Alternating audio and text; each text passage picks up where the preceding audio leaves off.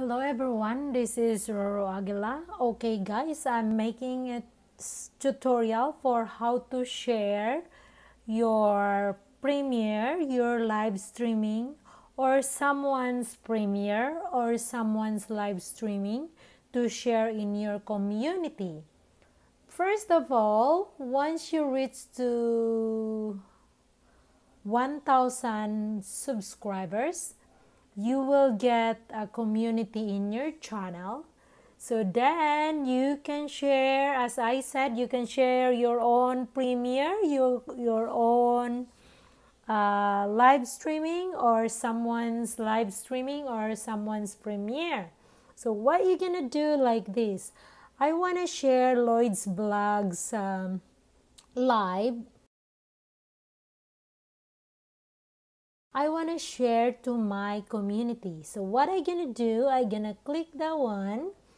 As you see here, you just click the share. Once you click the share, so you can see the link of that video. So you just gonna click copy, right? Then after that, you gonna go to your channel. So I'm gonna go to my channel, your channel.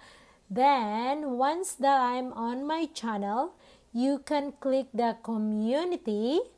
So once you're on your community, you can share the link, the Lloyd's Vlogs link, right? Then you just click here and go to the paste. You're gonna paste it. Then I can tag her Lloyd's Vlog to let her know that I'm sharing her live streaming. Okay, once the, like it's me, Johnny, or you can tag as many as you want.